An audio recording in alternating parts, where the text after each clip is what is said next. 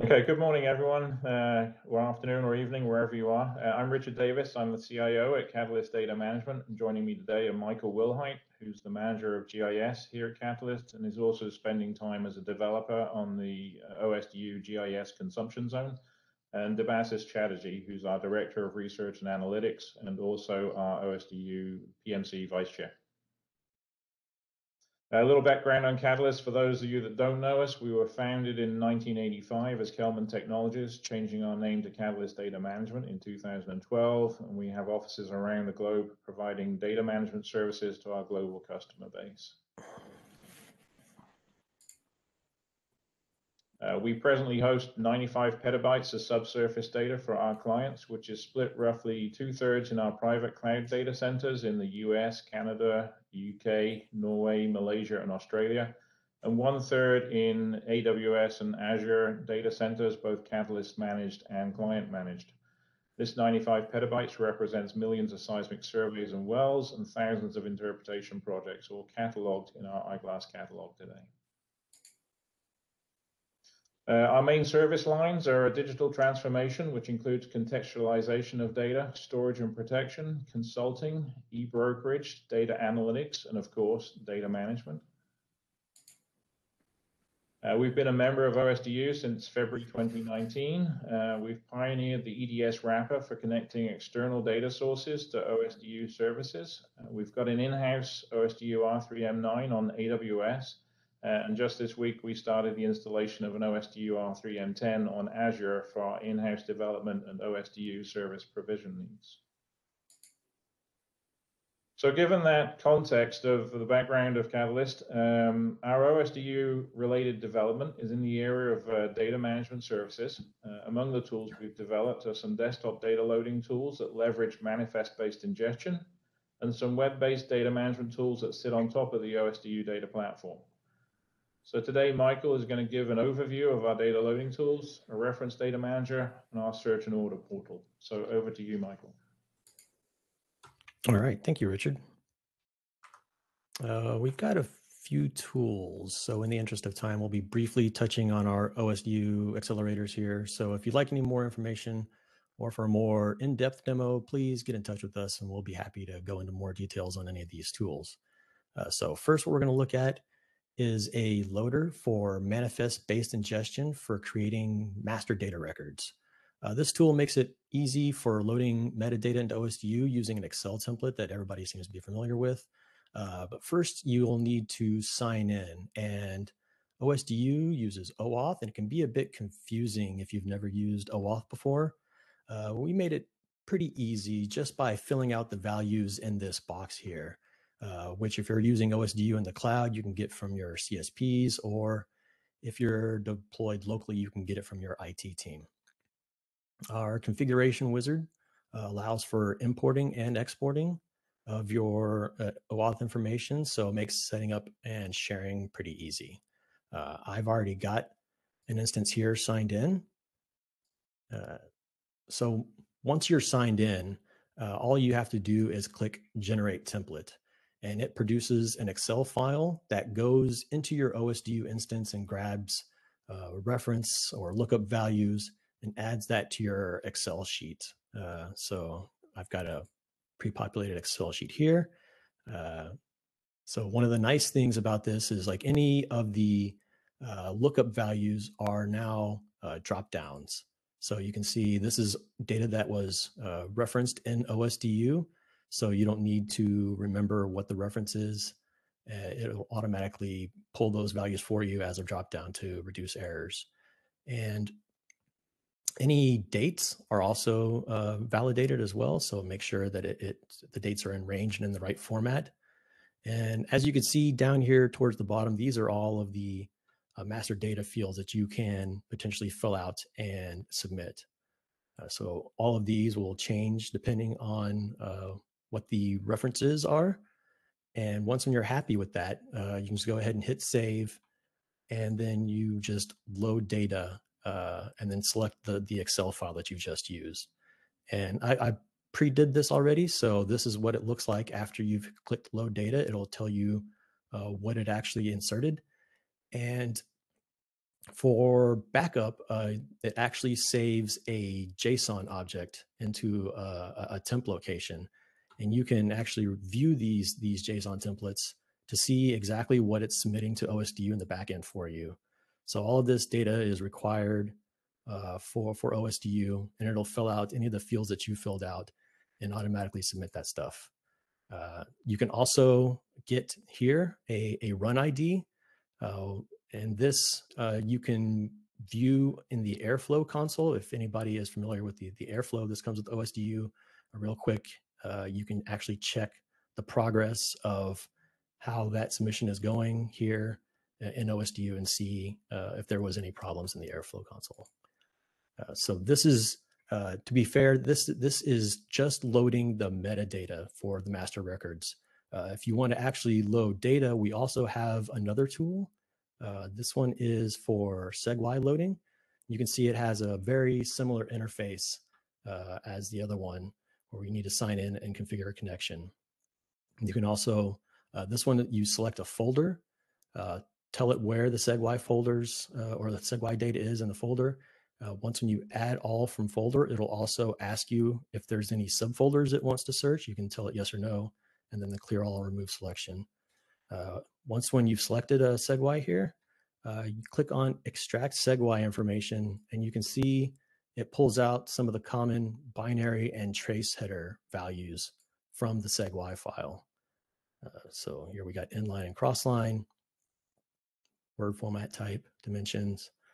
And if you are looking for the EPSIDIC, or if you need to make adjustments to where the coordinates or the inline and crossline is, you can click this button here, and it pulls up and does a quick scan of the text header for your EPSIDIC. So you can double check to see if the values are in the right location, along with byte locations that you can adjust here. 73, 77, this is kind of like where the standard SegWi data is. You can also click on this trace tab. This will preview some of the traces and the respective values.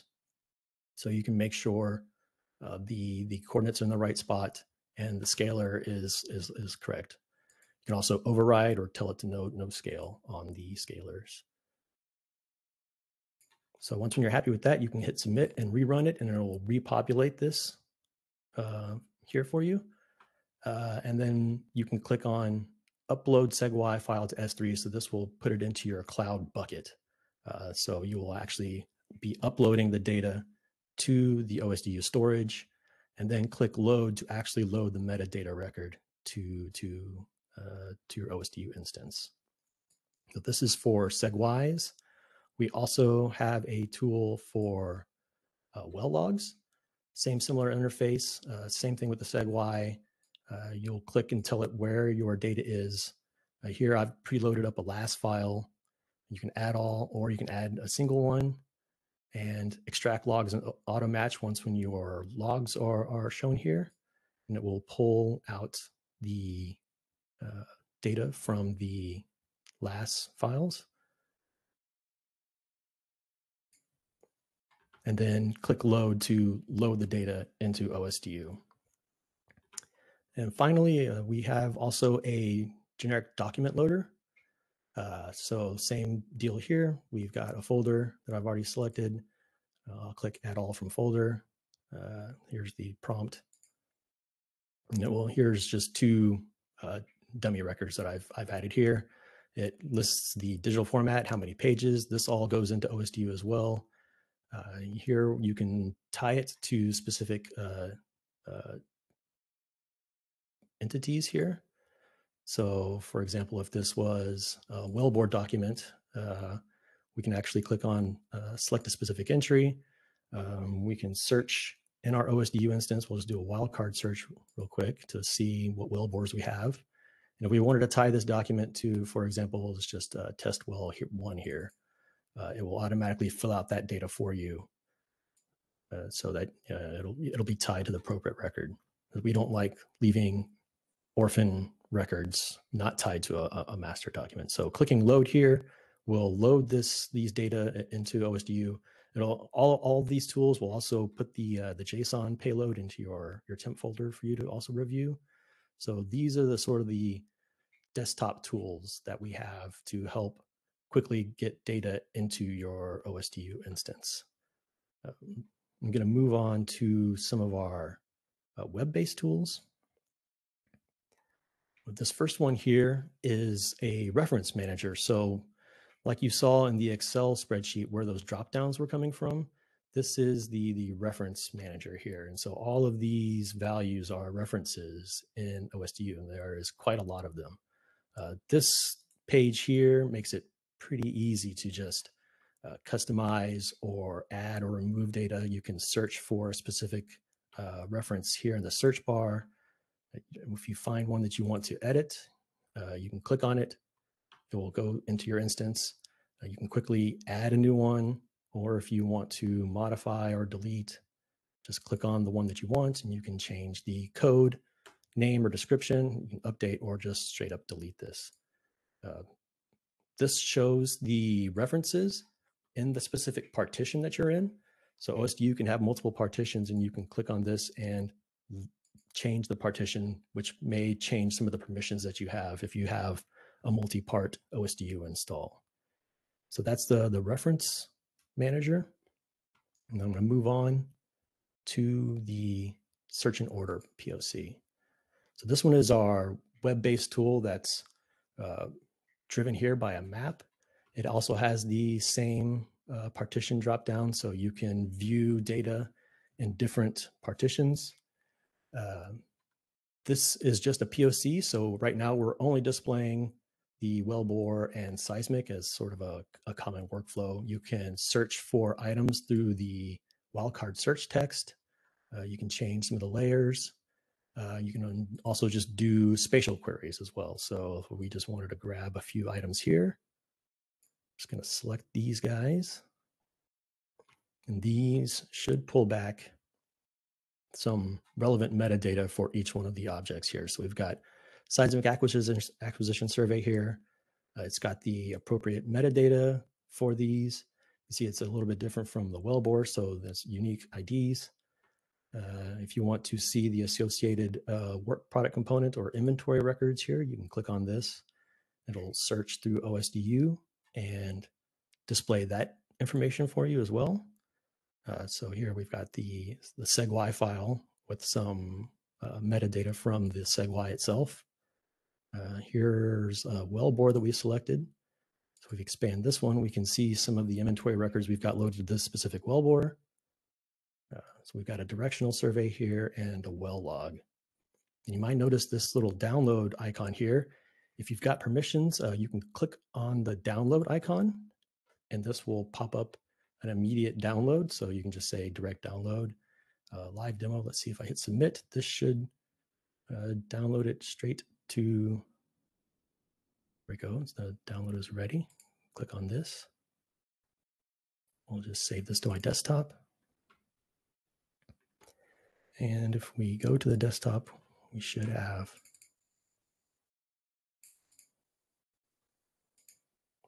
the raw data. Here we are.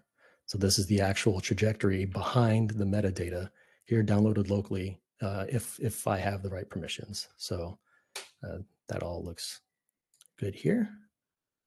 If we go back to our web app, we can also, instead of doing direct downloads, if you are a part of a cloud instance, we can also do multi-selects.